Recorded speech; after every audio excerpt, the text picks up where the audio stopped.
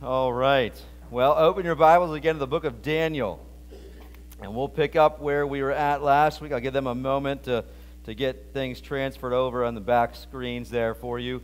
And remember, as we're going through this book of Daniel, that the theme of this has been hope for hard times. And recognizing, Daniel was a perfect example of that. Being taken to captivity as a young teenage boy. And living his entire lifehood then, from that point forward, in a captivity, and trying to learn how to find hope, trying to see where God's purpose and plan and all of that is. And again, that comes back to finding that in what God has said and who He is. There's where the answer to it always lies, though, by the way. Who is my God, and what has He said? If you remember those two questions, by the way, when you're going through different circumstances of life, when you're trying to figure out things, trying to make decisions, trying to even determine how to counsel somebody through the situations, ask those two questions. Who is my God, and what has He said? And Daniel is learning that. He's learning by the experience in the school of hard knocks, who is this God that my parents talked to me about before I was taken to captivity? And then he's being told things as he studies the Scriptures. We read them earlier, reading from the book of Jeremiah, as he's reading and he's seeing, what did God say? And then God continues to and give him future prophecies and those things to help instruct and guide him. You know, after the bombs of World War II ravaged Warsaw, much like the shellings that have been taking place in different cities along in Ukraine, after the people had kind of been in their hidings in different places trying to stay in safety, they came back out after the shellings and those things had stopped, and they began to examine how things were on the main street of Warsaw. The buildings had been just ravaged. Most of them had fallen over.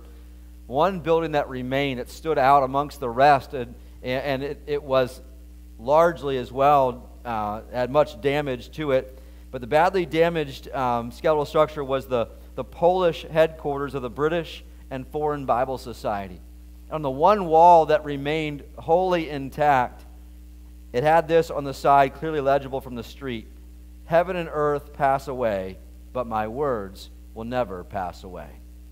I thought, what a great understanding that even as you go through different struggles and amidst of a bombing and shellings and those things, that God's word will never pass away. And so we dig into that today. We come back to this again, looking for that hope that God gives us from His word, as He encourages us that He is the God of gods and the Lord of lords. He's got this under control, and it's no problem for Him.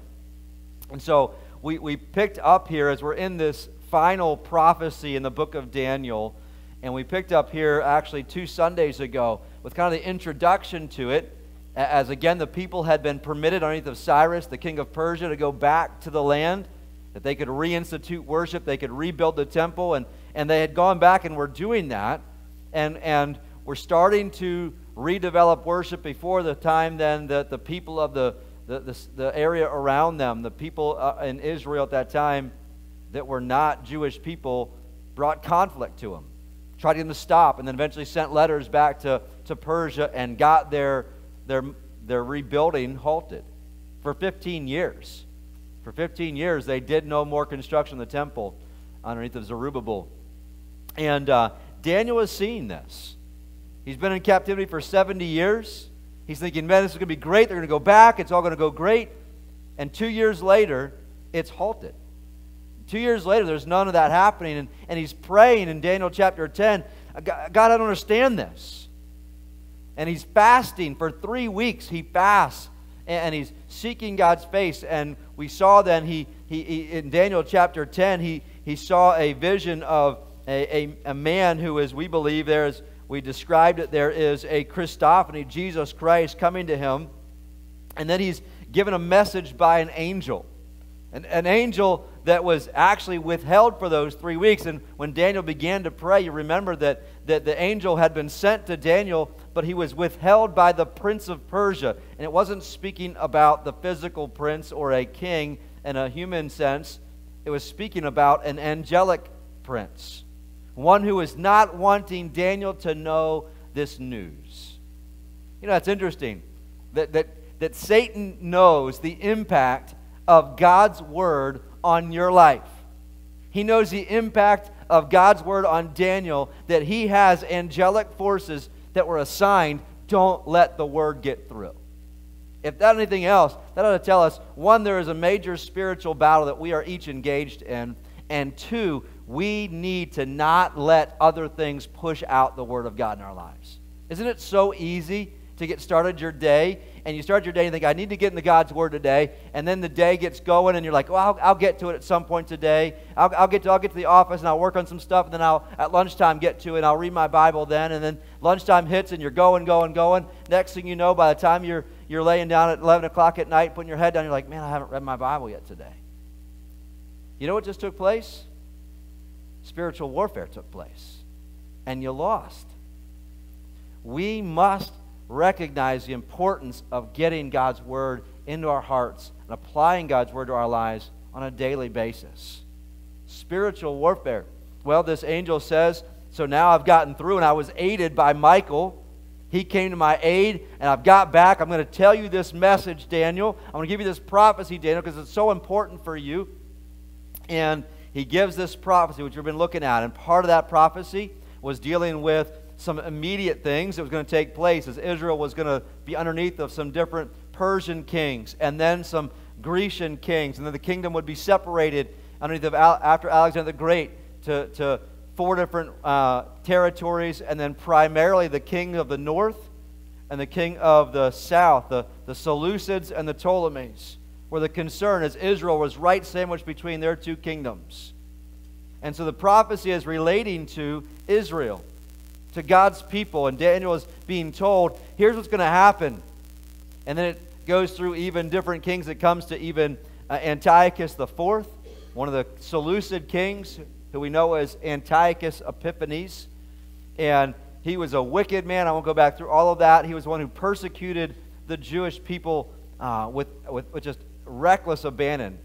Massacred 40,000 of them in one time, and then set up and desecrated the temple and set up altars to Zeus and to Jupiter all around, and would force people, you will worship our Greek gods or else you will die. It was massive persecution that they faced. And he was an Antichrist, opposed to God, but he wasn't the final Antichrist. And in the end of verse 35, we saw there is a telling why this is happening. This is for the purpose of refining God's people, purifying them, and making them white until the time of the end, because it's still for the appointed time. And so it's making this reference. This is looking forward to a final time, and then it introduces, as we saw this morning in verses 36, to a new king, the final Antichrist, who is going to emerge onto the scene during or at the beginning of the 70th week of Daniel, which we know from Daniel chapter 9 and verse 27, the prince who is to come. The prince who's going to bring in, and he's going to make a peace treaty for 7 years. He's going to do that, and the people of Israel will say, yes, here's our Savior. He'll give us peace. He'll give us economic stability. We will fall in line. He's going to allow us to rebuild our temple, and we can reestablish our worship. We will fall in line with him. And things go great for him for the first while, until some conflicts start arising. He comes back in then after those, desecrates the temple and says, you need to worship me now. And then begins the final judgments of the tribulational period. I believe it's during that time period that we're seeing some of the conflicts arise that we saw in verses 40 through 45 this morning. And it's going to eventually lead to this coalition of forces coming up against God's people to say, we want to get rid of them altogether. God is the one who is bringing judgment down upon not only to refine his people, but upon the pagan, wicked people of this world. And he is judging this world. A quarter of them are going to be killed. A third of the fresh water is going to be gone. All this stuff is going to happen. And we need to get rid of this God. We need to get rid of God's people. And it's then at the end of that period, as they gather in the valley of the Jezreel Valley, the valley of Megiddo, a massive valley, as they gather there. In fact, one of the last trumpet judgments, one of the sealed judgments is to allow the Euphrates River to dry up so the kings of the east, China, with over 2 million foot soldiers, can come in and gather together for war. And then we read in Revelation chapter 19, and the skies are going to open up, and Jesus Christ, riding on a white horse, is going to come down, and with a word, with a sword that comes out of his mouth, he will speak it, and the battle will be over. They'll be defeated. So we're seeing all that, and then it kind of goes in a little bit of in verses, or in chapter 12, it goes into kind of like a little bit of a summary, kind of looking at this whole time of trouble. And we saw some of this, and I'm going to try to click ahead to get us back to where we need to be. We saw the returning of Israel in the end times, and we saw the revival in that time of trouble. As there will be, as it says in verse 1, and there shall be a time of trouble such as never was since there was a nation, even to that time. What is this speaking of? What kind of trouble would there be that has never been seen on this earth until that time? This can be nothing other than the final 3.5 years of the tribulation. There has never been, nor will there ever be, any tribulation and trouble upon this earth like there will be in that final 3.5 years of the revelation, of the tribulation there.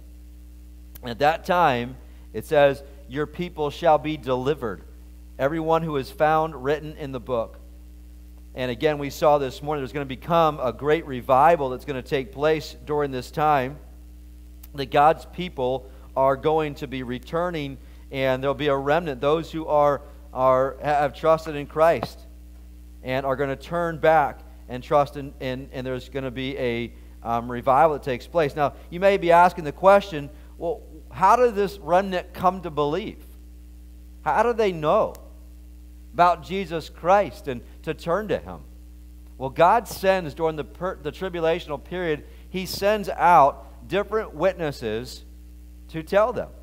First of all, He sends 2 specific witnesses who are empowered from on high, who are resurrected witnesses who can proclaim, and they are doing great miracles and signs and are doing this and proclaiming Jesus Christ until actually the Antichrist kills them. And publicly it is seen, likely it's televised, they're left on the streets dead, and the world, because of the persecution they've been under, the world rejoices over their death. But they've been proclaiming, repent and turn to Jesus Christ.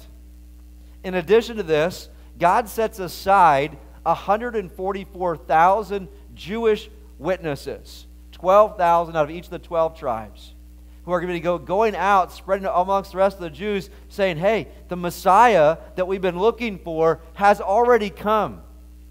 He came and we crucified Him. He's our Savior. You've got to repent and turn to Jesus. And so you've got 144,000 Jews who are witnessing to these other Jewish fellow Israeli people, and we're seeing a great revival. Isn't that like God in the midst of deep trouble? God is doing an awesome work. There is incredible good things happening. There is a returning to Jesus Christ, which is awesome. And so even in the midst of the worst of times, God is working and providing hope. And so we saw all of that this morning. Now let's go into the second point there in verses 2 and 3, where there is also, those are all the verses. There is also a resurrection to everlasting reality. Let me read these 2 verses. And many of those who sleep in the dust of the earth shall awake, some to everlasting life, and some to shame and everlasting contempt. Now, when it says there are those who sleep in the dust of the earth, I think you're probably familiar with this language. We see it even in 1 Thessalonians 4, that some shall sleep. We see it in 1 Corinthians 11 as well. It's speaking of those who are dead. They've been buried. These are those who have passed on. And they're going to awake, some to everlasting life, some to shame and everlasting contempt. Those who are wise shall shine like the brightness of the firmament, and those who turn many to righteousness like the stars forever and ever. And so what Daniel sees now here is there's also going to be these 2 resurrections. When do these take place, and what are these? Well, really, to understand these, we need to turn to Revelation 20. So turn in your Bibles to Revelation 20. And it's important to understand that oftentimes when you read prophecy and prophecy was given, the time gaps aren't always seen there. Just like when we learn Daniel chapter 9, and you have the 69 weeks of the prophecy, those 483 years of prophecy is going to take place, and then it talks about a 70th week. And then it seems like it follows the very next verse talking about that 70th week. We don't know about that span of time in between. And yet we're still living in that time. We're still living in this dispensation, this era of grace at this point. Well, there is also a time gap between these two resurrections. And so this is going to be in Revelation 20, after Jesus has come down in Revelation 19, and he has conquered the beast, conquered the false prophet, thrown them into the lake of fire, and there was a great slaughtering at the Battle of Armageddon. And then we read about that Satan is going to be then bound. Christ is going to bind Satan and cast him into the bottomless pit for 1,000 years. And that's what's given to us in Revelation 20 in the first portion there. We're going to see a literal 1,000 years actually given to us. 6 different times we see that phrase, 1,000 years. But in the beginning of that period, it talks about a first resurrection. And it talks about that and says in verse 4, "And I saw thrones, and they sat on them, and judgment was committed to them. And I saw the souls of those who had been beheaded for their witness to Jesus and for the word of God, who had not worshipped the beast or his image, and had not received his mark on their foreheads or on their hands. And they lived and reigned with Christ for 1,000 years." And so there's those who, during this tribulational period, had been martyred, had been killed for not taking the mark of the beast. They had come to trust in Jesus Christ, and they would not surrender and follow and worship the beast, and therefore it cost them their lives. They're going to be resurrected, and they lived and reigned with Christ for 1,000 years, but the rest of the dead did not live again until the 1,000 years were finished. This is the first resurrection. Blessed and holy is he who has part in the first resurrection. Over such the second death has no power, but they shall be priests of God and of Christ, and shall reign with him 1,000 years. So, when we understand the resurrection to everlasting life here is seen, there's actually 3 different stages of resurrections that are given, that are blessed resurrections in the New Testament. The first one is with Jesus Christ. Jesus Christ is resurrected, and with him, if you remember, it talks about that the graves there in Jerusalem, many of them were open, and there were those who were resurrected at that time with Jesus. Second resurrection, and by the way, that he is the first fruits, the Bible refers to in 1 Corinthians 15. He is the first fruits, the first of the resurrection of those who will to come. Then the second one is that of the rapture of the church. I believe 1 Thessalonians 4 is very clear on that. That the dead in Christ shall rise first, and we which are alive shall be caught up together with them in the air, and so shall we ever be with the Lord. There's going to be when Jesus Christ steps out in the clouds, and this is not the second coming. He's going to step out, the trumpet shall sound, and I believe this is when the rapture takes place, and those who are believers, those who are found their names written in the book of life at that point, prior to, I believe, this is preceding the tribulation, kind of at that same time period, the beginning of the tribulation, they're going to be raptured out. And so there's that resurrection. And I believe that we're actually part of that company that comes down with Jesus Christ for that millennial reign period. But what's interesting, as that all is given to us there, so that's going to be that period that we're taking out of there. And I think that is also just the case because the fact that we see that takes place early in the book of Revelation. The church is mentioned in chapters 1, 2, and 3. Chapter 4, you have John going up to heaven in the vision, seeing the throne of God, worshiping, seeing what's happening there. And from there on, you don't see the church again mentioned. Throughout the whole tribulational judgments, all that stuff that's taking place, you don't see the church again mentioned until Revelation chapter 20. Actually, Revelation 19, as they come down with Jesus Christ.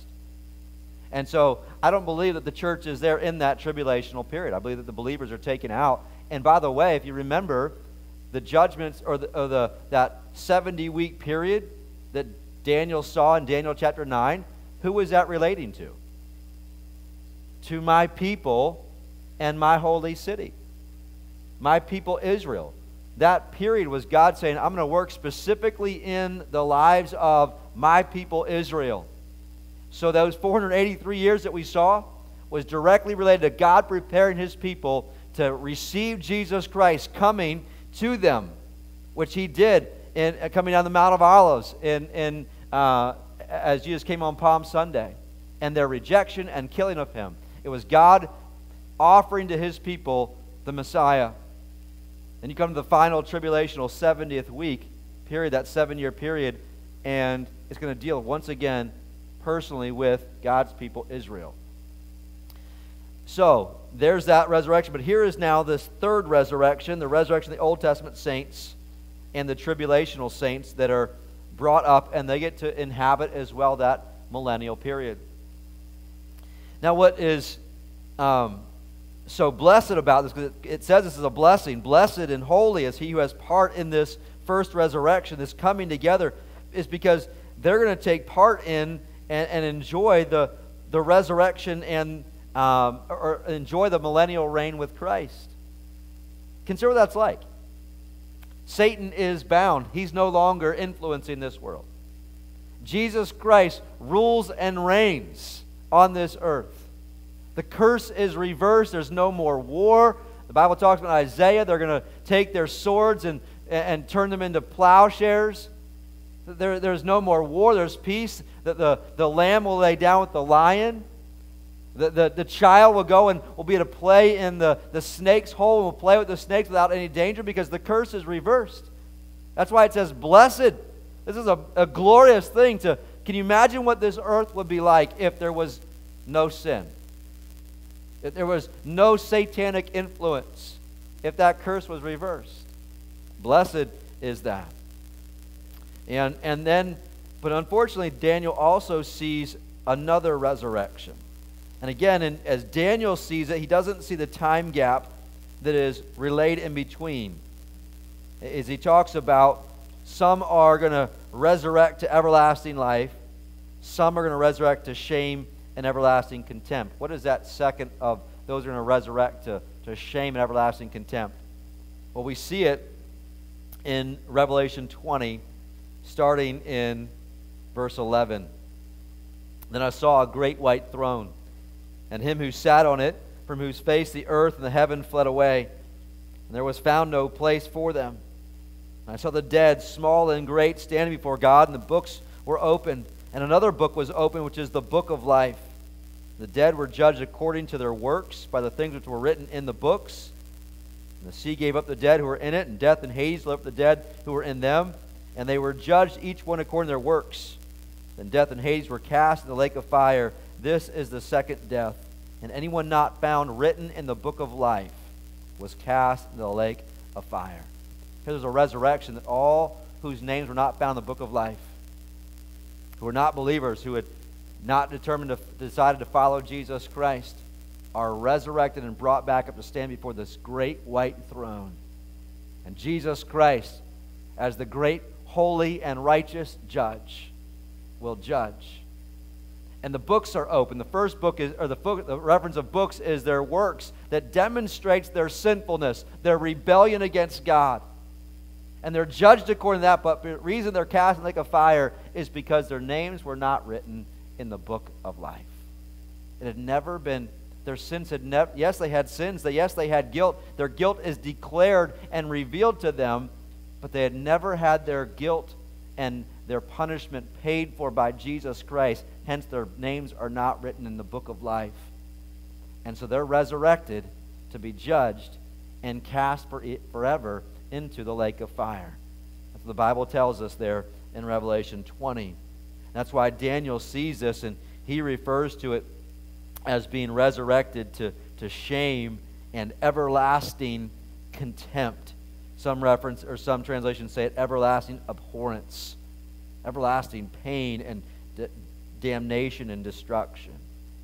And so there's these two resurrections that Daniel sees. What a hope there is for those who are redeemed. We're going to be we're part of the blessing, looking forward to the millennial reign with Christ. But what a motivation as well to tell those around us about Jesus Christ. Because just as in that tribulational period, God has established and prepared those to be witnesses, He has also established and prepared witnesses in this dispensation. You know who it is? Us. Us who know. Jesus gave the command, go and make disciples of all nations. Go and evangelize. Go bring them to Jesus Christ. It's us. And knowing that what they shall face otherwise is that resurrection to the great white throne judgment and to be cast in the lake of fire, there's a motivation to be diligent about that. To be telling others, hey, listen, you could have the blessedness. You could have the glorious expectation of being reunited with Christ and indwelling with Him in a perfect millennial kingdom. And then for eternity thereafter. Don't you want to have your sins forgiven and trust in Jesus Christ? And it's freely. And so there is a motivation for us there as we consider that is on us to do at this point. Now, so we've seen now in verses 2 through 3 the returning of Israel in the end times. There's going to be this revival, a returning of many to trust in Jesus Christ. I want to move thirdly here to the relevance of these promises until the end times in verses 4 through 13. And at this point, the prophetic revelation is over. So we're back in Daniel chapter 12 now. The prophecy ended in verse 3. And then Daniel is given some commands and some questions are given out. And what we find is he's now at where he had been given this vision. He was in chapter 10. He was on the banks of the Tigris River. And so now we come back to that place, and Daniel is standing before Christ and an angel. And now he's going to see two angels here. We're going to see two commands and two questions. So I'm just going to walk this through and see this. The first command is given in verse 4. Command number 1, seal this up until the end. Notice the command is given to Daniel here in verse 4. But you, Daniel, shut up the words and seal the book until the time of the end. Many shall run to and fro, and knowledge shall increase. What is this shutting up the words and sealing the book until the time of the end? What is that referencing? Well, Gleason Archer in his commentary helps explain this. He says this: in the ancient Near East, important documents such as contracts, promissory notes, and deeds of conveyance were written out in duplicate. The original document was kept in a secure repository. It was shut up. It was closed up. It was concealed, safe from the tampering. Though copies might be made from it, the original was to remain secure so that it might be consulted if at any future challenge of its terms were made. And so what's given to Daniel is, hey, Daniel, take this prophecy that I've given to you, and I want you to seal this up, and I want it preserved until the time of the end. I want this to be that this is given to my people Israel so that when they are there, they can read the book of Daniel, they can read this prophecy, and they'll see exactly what's going on and why. And notice he says there, interestingly, it says, and many shall run to and fro, and knowledge shall increase. There's a lot of different speculation about what that is referring to. And some say, well, maybe that's referring to in that end time period or leading up to this end time period, we're going to see that travel abilities will advance. We can fly from this country to this country with no problem, and knowledge will increase and all those things. I think that's possible, but I don't think that's what it's referencing in this context. I think it's that there is an element of that they will be seeking for answers. They're going to be running around looking for, why is this happening? What's going on? Why are we facing these tribulations and this judgment? What is God doing? And they're going to pull out that which was sealed up, the book of Daniel. And they're going to read about God's plan and purpose.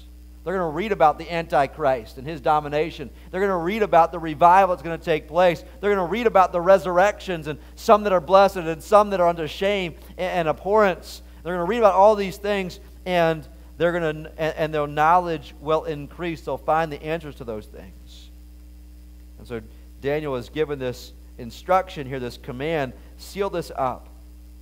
And when they pull this back out, it's going to be like they're reading the newspaper. But it was written by Daniel in the 5th century BC. And so God gives this command. This is for my people, but for a later date. You're giving it, Daniel, because you are special to me. We read that. He actually says that about David, or about Daniel here earlier. You're beloved. I'm going to give you some insight as you're praying and seeking about what's going to happen to my people. But this instruction is for them in the future. And so he's given the command there, number 1, seal this up until the end. And then the question is raised in verses 5 through 7. The question is, how long?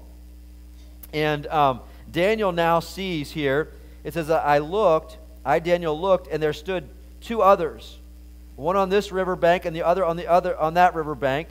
And one said to the man clothed in linen. Now who's that? Remember, if you remember back in chapter 10, the man clothed in linen described for us as Jesus Christ, as a Christophany, Jesus Christ come in the flesh at that point.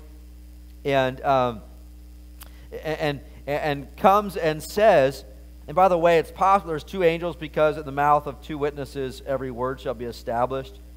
But it says the one angel says to the man clothed in linen, who was above the waters of the river, how long shall the fulfillment of these wonders be? In other words, when's this all going to take place, and when will it be wrapped up? You know, it's interesting. This is an angel asking of Jesus Christ, how long is it going to take? We're instructed there as well, and what Jesus even said, that not even the angels of heaven know the day nor the hour. They aren't given the insight into these things. And so here we have an angel that is asking the question, well, we're really curious. When are you going to do this? We want to see Israel revived. We want to see the kingdom come. We want to see all that stuff. That sounds great. When's it going to happen? And so this angel asks that question, how long? How long shall the fulfillment of these wonders be? And notice what happens then in verse 7. And then I heard the man clothed in linen, who was above the waters of the river, when he held up his right hand and his left hand to heaven, and swore by him who lives forever, that it shall be for a time, times, and half a time. And when the power of the holy people has been completely shattered, all these things shall be finished. So get what happens here. There's Jesus hovering over the waters. He's asked how long. He raises up his right hand, just as you would do as you swear an oath, right? If you're going to court, I swear to tell the truth, the whole truth, and nothing but the truth, so help me. God, I think it says. Haven't been in court for a long time to do that.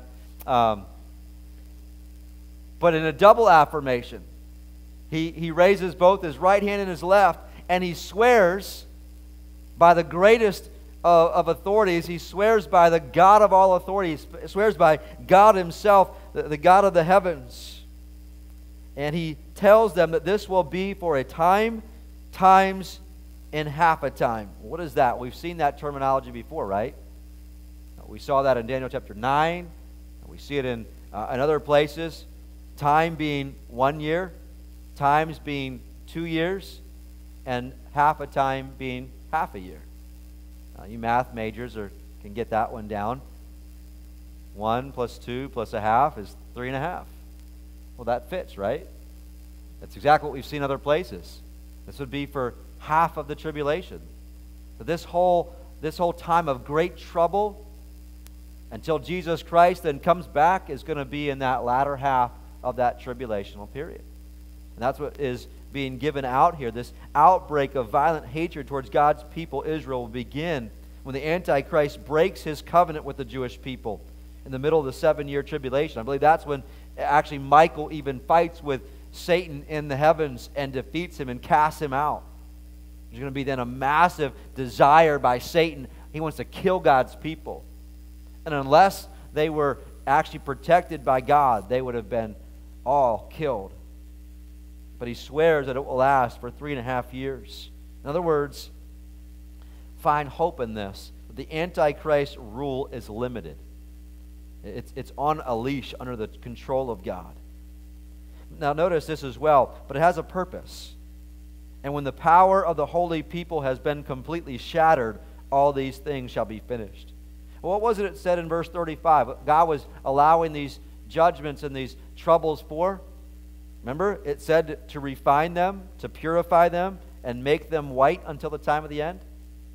Well, now this ramps up exponentially in this final 3.5 years to refine them, to purify them, to shatter them from their own self-reliance, their own Pharisaism, from all their other things, that they would turn back to Jesus Christ, that they might do as Zechariah actually put it in the prophecy of Zechariah, that they'll look on him whom they've pierced and mourn for him as an only son, that they will turn and accept the Lord Jesus Christ as King and Messiah and Savior.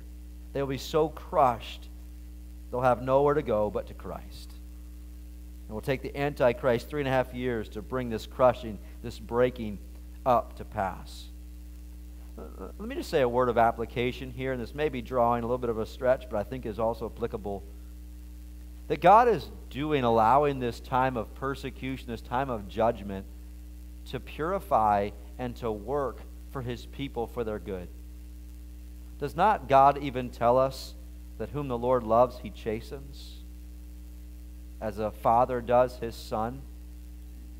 You know, sometimes it's difficult for us to pray for or to desire or to get out of the way and say, God, I want you to be able to do what you have to do to get a hold of so-and-so.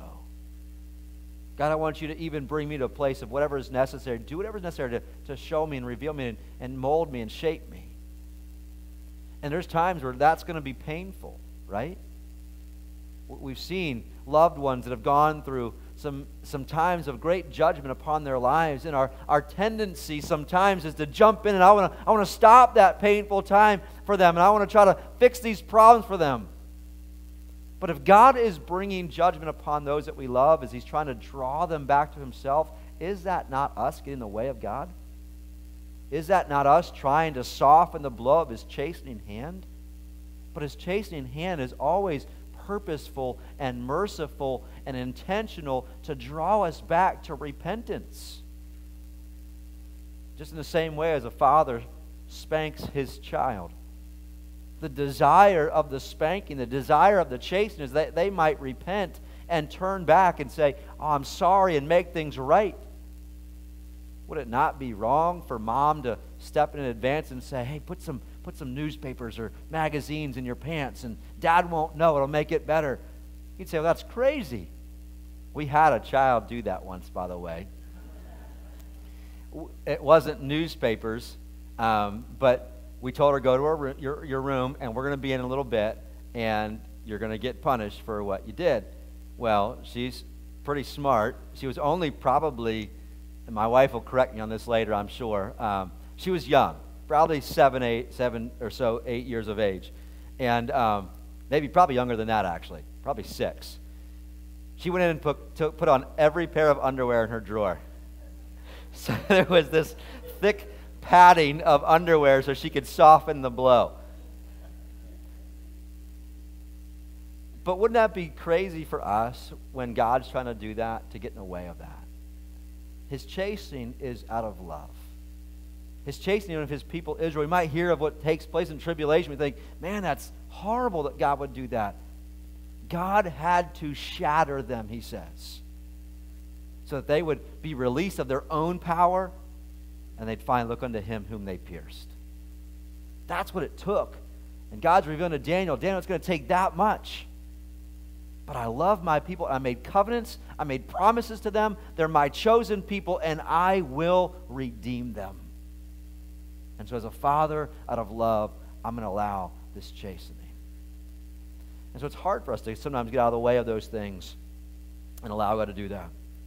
Well, that's question number 1. Question number 2 then follows in verses 8 through 12. And the question there is, well, how severe is this going to be? Daniel hears this, and we read in verse 8, although I heard, I did not understand. And I said, my Lord, what shall be the end of these things? It almost sounds like the same question, but it's not. It's not asking the question of how long. It's asking, what's it going to take to come to the end of this? How much is it going to take for them to come to this place of repentance? And interestingly enough, God doesn't answer the question there. He tells Daniel, go your way. Daniel, for the words are closed up and sealed till the time of the end. Many shall be purified and made white and refined, but the wicked shall do wickedly, and none of the wicked shall understand, but the wise shall understand. In other words, he says, Daniel, you can't change this. It's not up to you on this. So go your way. You continue to live for Christ. Seal up these things. Be obedient. But as I chasten, many are going to turn back. Know this, Daniel, many are going to turn back in these times. But just like we read in the book of Revelation, where he said regarding the revelation of these truths, he said, he who is unjust, let him be unjust still. And he who is filthy, let him be filthy still. He who is righteous, let him be righteous still. He who is holy, let him be holy still. There are going to be those who are righteous and holy, and they're going to turn back to Christ. But he who is filthy, he who is unrighteous, does not desire the things of God, he's going to continue in that same way. And God tells that the wicked shall do wickedly. None of the wicked shall understand, but the wise will understand. Many will be purified. Many are going to be made white in this time. And then he tells Daniel something interesting that has brought about a lot of confusion and speculation. And it's interesting here because God is basically telling Daniel to some degree, Daniel, go your way. I'm not going to reveal everything to you. You have to walk by faith. And I think there's a word of admonition to us as it relates to eschatology. And those who are theologians and study these things, we tend to want to desire to categorize and answer every question of eschatology. And God even tells Daniel, I'm not going to give you every detail. And it's got to be okay. And it's got to be okay for me. It's got to be okay for you to say, you know what? I don't know all those details. But I'll step out in faith and trust God for those details. And there's got to be some grace as well extended that we may not necessarily come to exact same conclusions on some of these eschatological details, these end-time event details.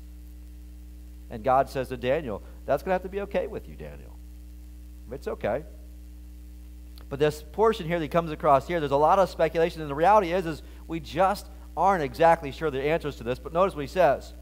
He says, and from that time that the daily sacrifice is taken away, and the abomination of desolation is set up, there shall be 1,290 days. Now that's interesting because we saw earlier in Revelation chapter 9 that the 3.5 years is depicted for us as 1,260 days.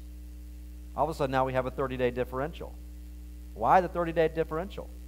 And then he's going to tell them even later on, he's going to say, and blessed is he who waits and comes to 1,335 days. Another 45 days. Why do we have 1,260, 1,290, and 1,335 days? What's happening in those periods? And again, this is purely speculation because the reality is we don't exactly know. We're not exactly told. But I think it's very possible, and here's my surmising, if you will, what I think is possible. I think the tribulation ends at the 1,260-day mark. Jesus Christ returns on the day at the appointed hour. But then the Bible describes for us in Matthew 25 that after he conquers, he's going to do something specific. The Bible describes for us in Matthew 25 that he's going to gather what was known as the judgment of the nations. He's going to gather the sheep and the goats for a judgment that's going to take place there. It tells us, and we don't have time to look at it, in verses 31 to 46, that after Christ's return, we're going to see this gathering of the nations, and he's going to divide the sheep, which is God's people, those who have trusted in him, from the goats, those who did not. And the sheep are going to inhabit the millennial kingdom with Jesus, and the goats are going to be cast into hellfire. And there's more details in there, but I believe that takes place during that 30 days. This judgment is going to take place during that time. Again, that's my speculation. But then he's told about a blessing another 45 days later. What is that? Well, it's interesting that he describes a blessing here, whereas the other one did not. Judgment normally doesn't feel like blessing, but this one has a blessing, and it's a blessed for he who waits and comes to 1,335 days. And again, no certainty can be had on this, but I believe that this is now, after this judgment takes place, there's now the establishment and the preparation of the kingdom. And there's a 45-day period as the kings and thrones and all those things are being established. And those who now at 1,335 days are entering into the kingdom reign of Jesus Christ during that period. That's my speculation. And there's a variety of opinions of what that could be. But what we see is during that period, the millennial kingdom period, again, it's a reversal of all the results of the curse. That we shall inhabit the kingdom on this earth, that with Jesus as our king, peace is restored, Satan is gone, truth dominates, righteousness and peace and love will abound, the curse will be lifted, and the world will flourish and be beautiful again. It's going to be amazing. Right? Isn't that the full circle of hope? Daniel, you're taken away from your people underneath of all kinds of tribulation and troubles. You're going to see this whole process that I'm doing to my people because I'm bringing them back around. But I'm going to bring them back around, he says, by the end of chapter 12 here, to the point I'm going to give them this wonderful, amazing kingdom they're going to inhabit and enjoy. The kingdom with Christ. And so the answer to his question is there. And then one last command is given to us in verse 13. The command to keep on, Daniel, with hope. But you, go your way till the end, for you shall rest and will arise to your inheritance at the end of the days. So he turns after all this stuff. It's the same way as he gave the command to Daniel earlier in verse 4, and he says, but you, go till the end. So the command there really is, hey, Daniel, stay your course. Keep at it. Don't quit here. Keep on going on. Stay faithful. You've been faithful as a teenage boy underneath of Nebuchadnezzar when you were pulled out of your homeland and you had to take a stand for Christ there. And you were faithful underneath of a Persian king Darius, and you had to stand and be faithful to pray even if it cost going in to be cast in the lion's den. And Daniel, keep on being faithful. Keep on being my faithful man of God here. Don't quit. Let these things encourage you as you hear and read and understand the plans that I have. Stay the same course until God calls you home. Don't waver now. But then he includes with this 3 promises. For you will rest. In other words, you're going to die. You're going to find your heavenly rest. You're not going to see these things in your lifetime. You're going to die, but you're going to rise. You're going to be a part of that resurrection. There's a promise of his bodily resurrection, and you will receive an inheritance. You're going to be a part of that. You know, this is you're going to experience all of that. And so walk in hope. Walk in expectation, looking forward to that. Isn't that exactly how this should end for us? Finishing out the book of Daniel, to say, this is what's going to come around. The full circle of hope is going to take place. So let's keep on. Let's not quit. Let's not waver. Let's not abandon the mission, the purpose that God has for us. Let's rather, with a renewed fervor for our Lord and Savior Jesus Christ, with a greater expectation of rewards that we're going to inherit in that eternal kingdom, let's live for Him now. Let's make sure we're a part of His kingdom and His purposes for us there. What a reversal that we've seen that whole process. What hope. And so I read a statement this week that seems to fit this text in the days in which we're living, that Christians should be the calmest people on earth. When we see things taking place, whether it's in Russia or Ukraine, or whether we see things happening in China or North Korea testing ballistic missiles, or whether we see the gas prices at $4.29 for a gallon, or all these things taking place, we're saying, man, what's going on? Christians ought to be the calmest people, knowing God's working a perfect plan. There is a full circle of hope, and someday we're going to inhabit that. Whether we are raptured out and taken to glory during that tribulational period first, and then come back with Him to rule and reign during that millennial period, we're going to inhabit that, we're going to enjoy that, and then look forward to the eternal process that follows. It's described for us in Revelation 21 and 22. Robert Louis Stevenson wrote this story, and I'll close with this one. And there was a ship in a violent storm and a stormy night, and the ship was driven against the rocks, and at any point they were afraid that it might be dashed to pieces. It was navigating this dangerous area, and so the people were down below in the quarter decks, and they knew that at any moment things could turn horrible for them and they could all be drowned. The ship could dash against the rocks, and they were in fear until one of the men said, I'm going to go up and see the captain. So he left the lower galleys and went up and found the captain had chained himself to the area where he could be at the helm, so nothing would wash him overboard, as he was going to be there at the helm. And he came up behind him, and he sees the captain there, and the captain looked over and sees this man. He could see the worried face on this man's, this look of expression on his face, and the captain is just carefully and with great detail is navigating this course through the rocks and the precipices, and he smiles at this man, his worry. The man sees the smile, and he goes back down. He tells everybody, hey, everybody, it's going to be okay. I saw the captain, and he smiled. Isn't that what Daniel does for us with prophecy? Hey, it's going to be okay. We've seen our King, we've seen our God, and he smiled. It's going to work out. It's going to be okay. No matter the hardships you're going through, he smiled. He's going to carry us through. No matter how it seems evil is pervading and getting worse in our culture, our God smiles. And he's got under control. So we can rest in peace. Let's pray. Father, thank you so much for the encouragement of Daniel. What a blessing this has been to study this book. And God, I pray that this would drive us with a motivation to live for you, to serve you, to enjoy with pleasure what we have in our relationship with you. And a desire then to be faithful with the mission of making disciples, telling others and baptizing and teaching others to walk with you. And God, I pray that as we see things around us, and sometimes we're tempted to get focused on the right here, the right now, and be prone to worry, be prone to darkness and anxiety.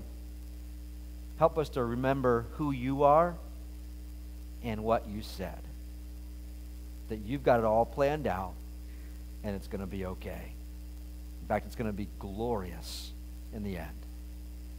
May you encourage us in these days with that hope. It's in Christ's name we pray. Amen.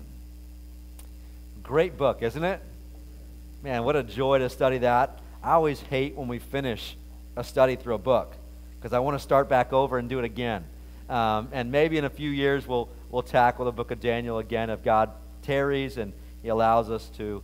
But I've enjoyed that. And I really wish we could have finished that this morning. Obviously, you can tell we would have been there till 2 o'clock to do that. We had a closing song scheduled, but I've already run us late. And so I'm just going to dismiss us with that. Have a wonderful week, and we'll see you next Sunday. Have a great week.